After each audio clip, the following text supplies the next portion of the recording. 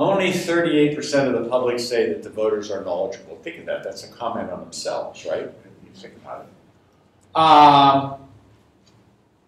We ask people because, as you know, one of the things that, in the light of the 2016 election, when a president was elected with less than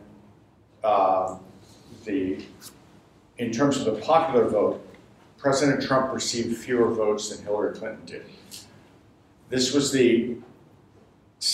of the last 3 elections, 2 of the presidents have been elected with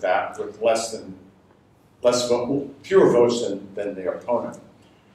And Brookings Institution, a think tank in Washington, predicts maybe going forward in the next 5 elections you might have that kind of outcome where the person who gets the fewer of the votes actually becomes president because of the way we elect a president, which is through a thing called the Electoral College, where each state votes independent, and so if you win a lot of small states, you can actually win more in the Electoral College than if you win California and New York or big states.